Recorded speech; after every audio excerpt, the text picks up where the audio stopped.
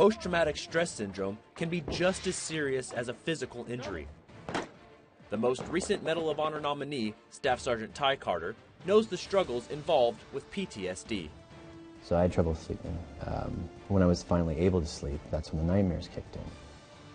After returning from combat, Staff Sgt. Carter received guidance from his friends and family and sought out professional help. It's a choice that you need to make. If you're suffering from it, even just a little bit, you need to forget that, oh, you know, if I go in there, I'll be looked down upon. No, the Army doesn't look down upon it.